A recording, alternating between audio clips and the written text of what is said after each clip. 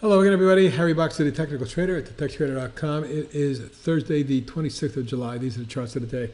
Well, it was kind of a mixed day on Wall Street, particularly with NASDAQ being weaker, but the blue chips did well, and some of the stocks we followed did very well. Let's look at some of them. ADMA popped today, broke out of a 2-month trading range with big volume. That's what you want to see. My target now is 7 3/4, maybe 8.5 3/4 going forward. Let's see if we can get a little pullback consolidation entry up around that 5.5 3/4 range for an entry, better little entry op on this one. Maybe we can make some money on it.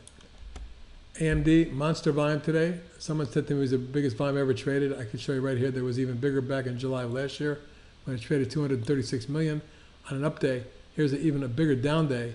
How about 268 million?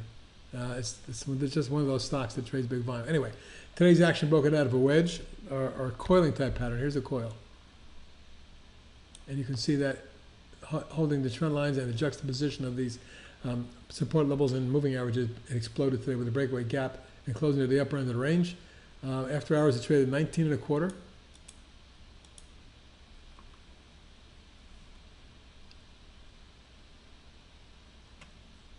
Hang on a second while I just screwed something up. I'll be right with you, folks. Okay, so back to where we were. So AMD on the daily chart, you can see broke out of that wedge with a big thrust. This is likely to go higher. And again, I was showing you that after hours, the stock traded up to 19.25 before backing off to 18.96. So a follow through of another 60 cents beyond today's big day. Today was up 230 on 14% or 192.5 million. Now, normally when I see this kind of a lineup, what I'll do is draw a line this way to indicate the possibilities of a parallel channel that looks a little like that. And then bring it up right there. So now my new target is a 22 range. 22 if it gets over 19.25. AMPE popped a few days ago. It's consolidating. The stock's now hanging in tough. It was only up 2 cents today, but I wasn't going to include this, but now that you mention it, the stock seems to be out above resistance and consolidating for the past couple of days. Something to watch. Your target on this one is a 4, 5, and 7. ARNC. Beautiful pop, breakaway gap, a week-long coil or wedge, and another big gap today. This one jumped 212 or 11%, 7 million traded. Looks to me like it might make a run at 22.5 and then 24, 3 3/4, something like that.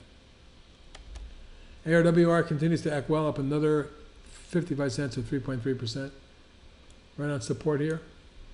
Any further extension, we're going to see 20 on it. AUDC following through, our swing trades acting well, up another from 903 to 949, that's a big move for that stock. Up 51 cents or 5.7% today. Volume was the biggest I've ever seen on it, and that goes back a ways. Yeah, maybe you had one big day there, but this is huge volume for that stock. I still think you're going to see $11 stock coming up. BPI exploded out of an inverse head and shoulders with a big breakaway gap on monster volume for this stock. My near-term target 15 3/4, 16. Cool. Well, a big reversal. It's up 3 days in a row now. Pull back down. Consolidated, closed positively by $1.09, 5.2%. I'm looking for the stock to make a move at 25, 5.5 area. Then we'll see what it does beyond that. It's possible that the big 3-wave corrective falling wedge is done. CRNT broke out above resistance and is right now testing the June high,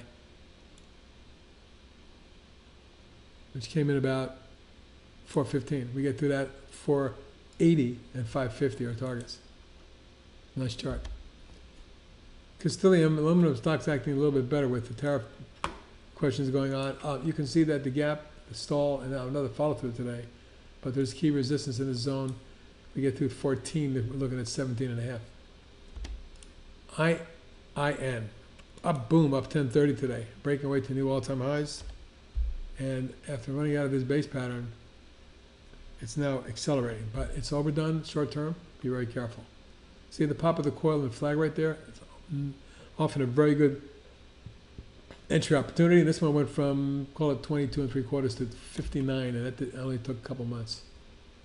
Wow, didn't see that. MRTX has gone in about 9 months from 7 to 62. Today's action, breaking out a little flag of another $5 or 8.8%. NIHT popped its flag a couple days ago. It's edging higher. I had an inside day yesterday. Today was a breakaway. Still looking for a move to get this to about 6.5, maybe as early as tomorrow, and then we're looking at high single digits.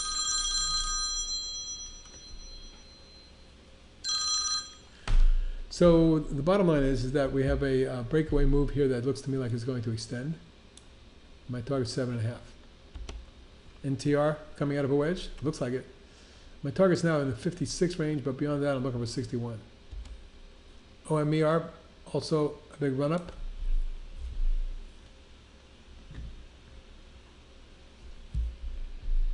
Big pullback, held its moving averages and trend line right in there.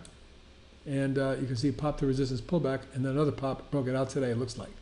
My target's about 26, and then I'm looking up about close to 30. PCMI, amazing how what a great box of short this was in here all the way down, and when it reversed and spiked and pulled back from the flag, that was a no-brainer buy, I thought, but I never did anything about it. My next target is right here. You may test that as early as tomorrow, coming in about 21. If it gets to 21, the stock will be 24.5 pretty quickly.